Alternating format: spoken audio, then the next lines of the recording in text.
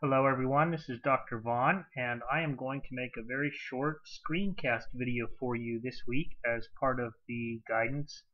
I'm going to do a problem from your book that's very similar to one that you actually have to do on your homework.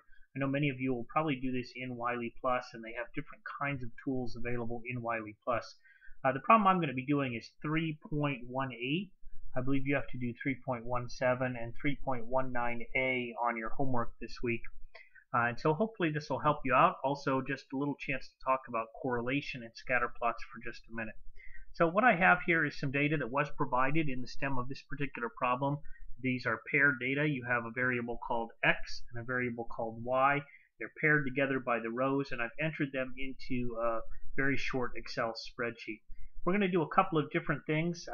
The part A of this particular problem says to create a scatter plot diagram. This is very easy to do in Excel. Once you have your data entered like this, you can just highlight the different cells that have the paired data in them like this, and then click on the insert, and then go to the chart area and click on the scatter, and then the scatter plot, the upper left one. We don't want any of the lines connecting them, just the dots. So this is the scatter plot with the markers. Click on that, and here's our scatter plot. So you have your x graphed along the horizontal axis and your y graphed along the vertical axis. And you can see the point, for example, x equals 1, y equals 6 is this dot right here. And so you have all 5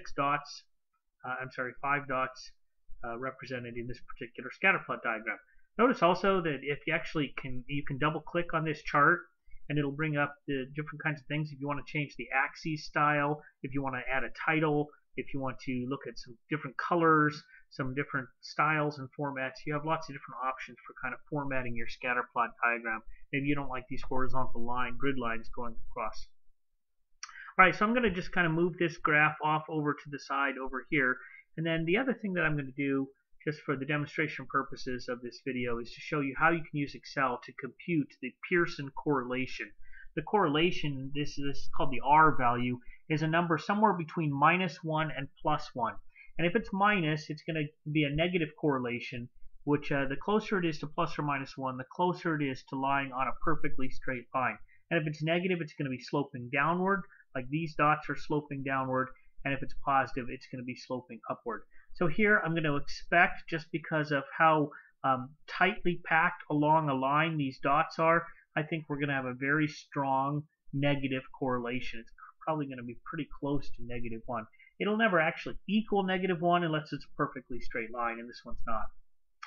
But in Excel, what you do, I just have a little cell with a title, but I go to an empty cell where I actually want to compute and place the value for this Pearson R value.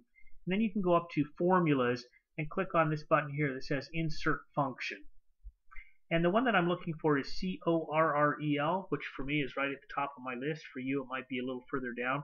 CORREL is the correlation. Click OK. And the array 1, you can click on this button right over here in order to drag in the cells that are going to go into the first variable arguments. And click on this little button right here to take you back to the menu. Go to the second array and just put the y values into that, and then click OK, and then click OK. And it shows you that the Pearson correlation is -0.099. Again, very, very close to -1, and that's what we would expect because this is a almost linear downward sloping line. Alright, so that's the extent of this very brief video. I hope this has been useful, and if nothing else, you got to hear my voice, and I wish you the best of luck this week.